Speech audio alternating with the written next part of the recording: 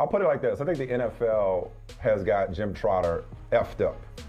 Oh, they didn't pick the wrong one.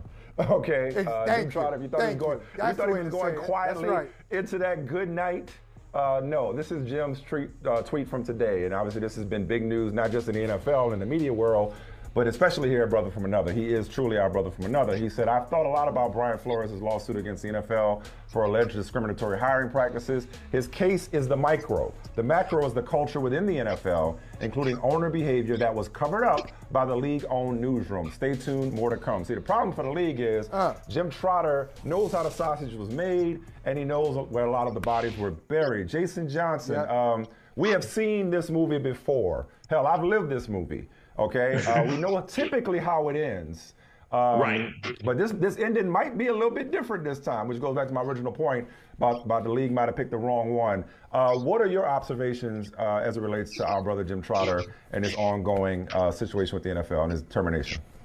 So first, when I heard the news that it wasn't renewed, I automatically DM'd him. I said, great work. I expressed other sentiments that we can't say on Peacock. And I'll say this, to quote a sort of perfect movie example as you're referring to.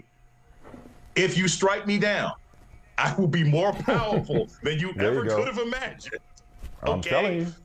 There is a way in which, when it comes to our people in particular, if you free us from the concerns, confines, and occasional financial responsibilities of being attached to a large conglomerate, it gives us a level of freedom to speak truths that heretofore we were not free to speak.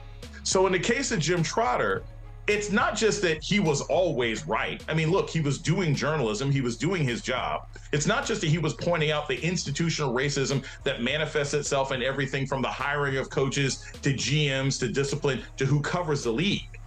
But in his firing or non-renewal of his contract for asking the basic questions that fans and the 70% of African Americans who make up the league ask on a regular basis, him being fired for that proves his point. So I'm excited to see what happens next. I hope that other people follow in his pathway, because the league itself can't keep playing this game and think they're going to be successful. You will have other people asking questions. You will have other people creating their own outlets. You will have other players asking these questions. Your only way to solve the problem of Jim Trotter is to answer some of the things Jim Trotter was talking about. Yeah. Yeah. Yeah. You know what, Mike and Doc. But I think it's also. I agree with everything you said. But just, I don't know about y'all, but the whole DEI thing is really killing me, because everybody says it, especially in 2020, after George Floyd. Everybody said it, including the NFL, in racism, and it takes all of us. But isn't it disheartening, infuriating, some combination of both, to see this happening in the NFL and throughout the United States of America? People who will talk the talk, but when it's time to walk it, we have headlines like this. I mean, it's deeper than that. Look, one African American is murdered in a modern day lynching that happens to get caught on camera. I mean, even Forbes, this came out in December or January of this year. Forbes magazine, Forbes, not a bastion of liberal commentary, did an article talking about the over $200 million in publicly pledged funds from Fortune 500 companies that was supposed to go to criminal justice, diversity, advocacy, blah, blah, blah. Ain't none of that money showed up. Okay, now unless suddenly one of these Fortune 500 companies is like, well, the way my check-ins and savings is set up, then we know it's not because they can't afford it. It's because they were never invested in. It's because they saw a black man murdered. They could not find a way to escape that problem. They felt guilty about it for all of 6-7 minutes. And then they went back to what they were doing before. And we see that all the time in this country. It is the history of the United States to see tragedy, shame, abuse, violence, feel bad about it for 24 hours and go back to doing the same thing. I mean, did we not just see a school shooting? People felt bad for 48 hours and went right back to the same thing. So whether it has to do with race or school shootings or violence in the environment, this is what this country does. Meanwhile, to another brother, bucking the system, Lamar Jackson, what's your POV on his standoff with the Ravens and the NFL in general? First off, can we just say, I mean, there's several CO words you can say. There's C-O-N-spiracy, but I prefer C-O-L collusion because it's always been collusion. We've known that it's only 32 people. 32 people can collude to do anything. And the idea that Lamar Jackson, less than 2 years removed from a unanimous MVP, okay, who on average has played more games than you've gotten out of Aaron Rodgers for the last couple of years. The fact that Lamar Jackson can be on the market and can't find a job is nothing other than the fact that the league is angry at the Browns for offering Deshaun Watson a fully guaranteed contract, and they are going to break this black man down and remind him that fully guaranteed contracts are not being offered to anybody. That's all this is. It's not about winning. It's not about him not having an agent. It's not about him being dramatic or difficult or anything else like that. This man wants to get paid, as every single person playing the game right now wants to get paid, and he has a right to, being in one of the most important positions in the sport. And if you can tell me that the New York Jets can spend time chasing after a dishonest, conspiracy theory, Joe Rogan loving, Aaron Rodgers. Yeah. And the league can go after broke boy players like Andy Dalton. And you can see Derek Carr get a job, and you can see the Rams still dealing with Matt Stafford. There's a whole lot of mediocre, low-quality quarterbacks out there. And I said Matt Stafford because I ain't changed my opinion of him. There's a whole lot of mediocre quarterbacks out there. I'm not getting distracted. I'm not getting distracted. Lamar can't get a job. Because your overall point, that was a word with Dr. Jason Johnson. Look, I might be naive when I say this, but because I've seen people float this.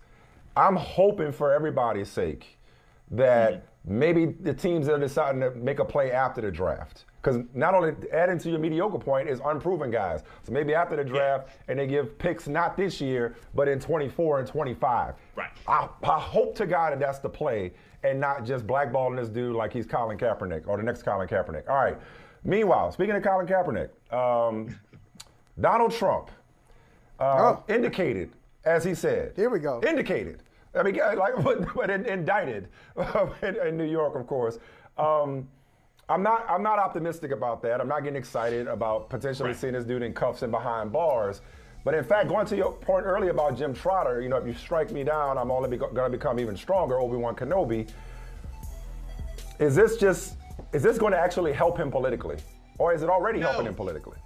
No. Look, first off, a conviction don't help nobody unless you're trying to sell rap albums in the 90s, right? Like, nobody, this does not help anyone. You don't ever want to get indicted for anything under any circumstance. Well, an indictment and a conviction is two different, as you know, an indictment and a conviction is two different things. Yes. Neither one of them helps. Neither one of them helps this guy one way or another. And I will say this, because there's a context to this that I always think is important politically to understand. All of this happened because he wanted to pay off an adult film star who he had sex with. And frankly, if Donald Trump, and this is the story of his life, if he was not such a jerk, all he had to do 6 or 7 years ago from the PR standpoint is if he had just said, all right, you know what? There were some problems with my marriage with Melania. She has forgiven me. I don't want you guys dragging Stormy Daniels' name. I've worked with her in the past. I was a celebrity. Let's move on from this. It'll be fine. Well, what did he have to do? He had to deny it. He had to deny her 3 times. He had to say, I don't know her name. I don't know what Stormy Daniels is. Isn't she one of the X-Men? I'm confused. He called her horse face. He said he never had sex with her. He built this situation up. If he shut up, she probably wouldn't have worked with the cops as much. And yet, again, like, you're the political scientist, this is why I asked, and yet, knowing all this, he still got elected. And the thing that might take him down is paying off a porn star, not inciting an insurrection. Jason Johnson. Or other stuff. Or other stuff. Anything else. Jason, I mean, anything just else. keep going. This is like Al Capone getting taken out for tax evasion. Tax evasion. I love this, y'all. On the way out, you know what I love on the way out? I love this. They're saying now on the right, the system is broken. Oh, now the justice system is broken. We've been on that. We told y'all. We told y'all the justice system is broken, but you were able to take advantage of it when you had your own guy in Barr and others who would do what you wanted them to do. It wasn't a problem then, but now, I get it. The system is broken. And I'll say this real quick. But between McDougal, Stormy Daniels, Florida, what he's got happening in Georgia, the instrument. Look, he got a rap sheet like Death Row Records, right? Like he's just building this stuff up. And one of these cases, he's not necessarily. I like it. Like I don't think Trump goes to jail. He's not going to go to jail for Stormy Daniels. But there are criminal charges that he'll face in terms of the insurrection and what happened in Georgia. And those things could, I doubt it, but those things, quite frankly, could put him in handcuffs. Whew. We can only hope. We can only dream. Thank you, Jason. Thanks, guys. Anytime. Hey, thank you for watching Brother from Another. If you haven't hit that subscribe button, go ahead and do that now. Don't forget, you can catch us 3 to 4 weekdays on PeacockTV.com and on Sirius XM Channel 85.